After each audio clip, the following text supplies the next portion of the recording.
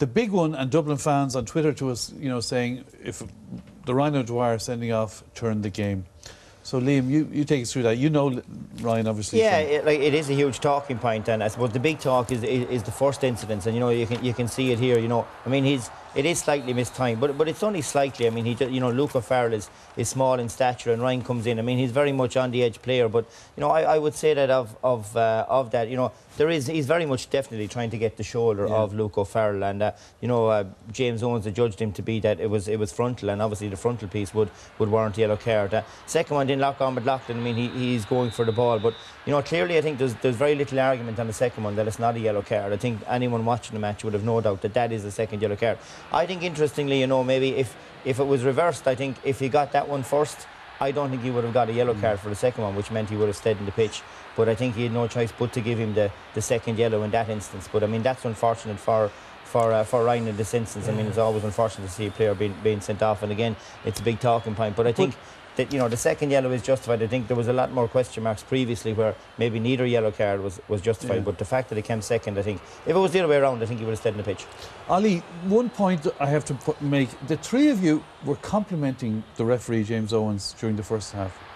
Look, I suppose you can come on every week and you can be engaging in referee bashing, but I think the one thing we all remarked was how James Owens facilitated the flow of the game. Like he could have I suppose stopped up every incident there and given frees willy-nilly, but he didn't. He made a conscious decision to let the game flow, and I think that more than anything else is what allowed the game to be so open and so competitive. And I think that is the way hurling should be played.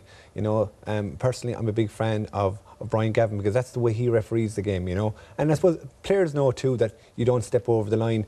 I suppose in one sense you could make the argument that maybe Ryan O'Dwyer, I suppose, or James Owen rather, was, I suppose, laying down the law by giving Ryan O'Dwyer the yellow card so early on, And that's it's a fair point. I suppose you have to, sometimes I suppose refs are trying to, do you let it go? And next thing you kind of have control lost of the match. So I suppose maybe James Owen was trying to stamp his authority there.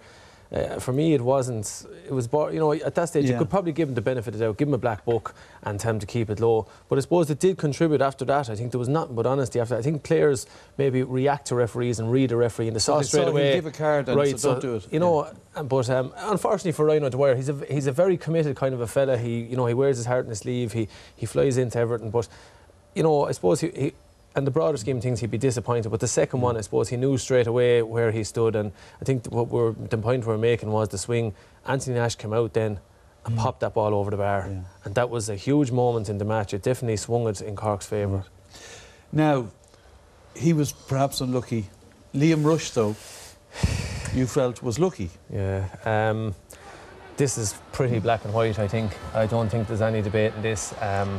Just held a little bit Patrick Horgan, but it's striking with force, and as I said, I suppose you don't want to, I think what really happened then, James Owens takes his, and I suppose it's where it went as well. It could have been a lot nastier, but in fairness to Patrick Horgan, he was nursing his tongue, he got up.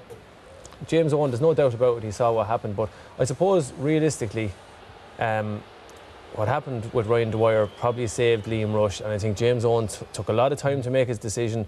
I think he thought long and hard about it. He gave him a good lecture. But I suppose when you look at some of the sendings off during this year, you'd have to question the consistency with it. I mean, so was it a red card in your view? Without doubt. Ollie? Again, I suppose it was, but as a hurling neutral, everyone was glad that Liam Rushe didn't get sent off. Now, I know maybe James Owens is going to take flack because the adjudicators up in the stand are probably going to, put down a red mark after that. But look, again, I think in the overall context of the game, I think it was good that he didn't. But yes, technically, it was definitely a sending off. Liam? Yeah, no argument. As Eddie said, it's not black or white, it's red. I mean, that was a striking offence, and he didn't even know where he was swinging. So I think in that instance, he probably should have got his marching orders. But I think he benefited from the player being sent off earlier. Right. Well, Eddie, the sending offs, there were two sendings off, and I suppose following on from Liam's, complimenting the free takers, I suppose the question is why. It's a pity that we have to talk about free takers, but this is the first one. Shane Bennett, and it's wild. I mean, the danger when you swing like that with one hand is that you have no control, and if a fella's head goes in there, well, you can't put. It's very hard to pull out. Could that have been a red?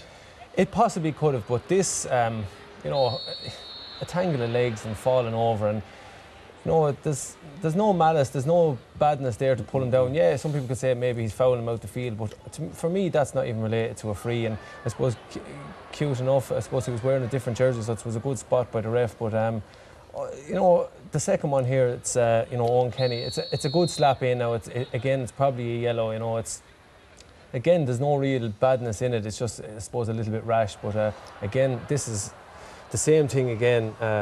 Attempting to put in a genuine tackle, chasing a fella down, and it's disappointing because as long as I'm watching minor hurling matches in Croke Park, the semi-finals, finals, I can't recall red cards. Young Killeen for Galway last year got one, 2 yellows, completely unnecessary, not deserved. And I suppose unfortunately for Shane Horrigan, he's in the limelight today on this, as he was during the week with Tip and Clare, and frees that should have been given that weren't given. And I just thought he was a little bit over fussy today and maybe didn't let the match develop.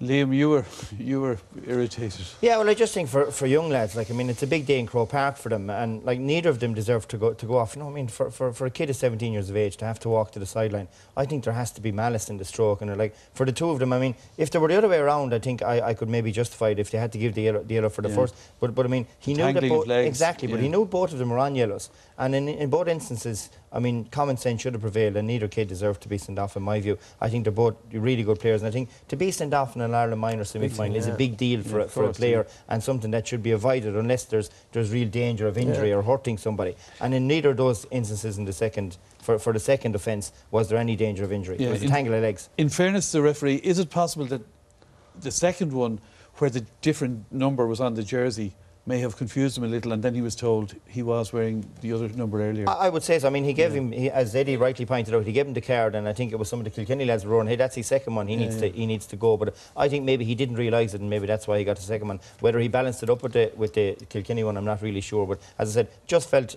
the ones I feel for is the two young lads that were sent off, because it was harsh overall. Okay.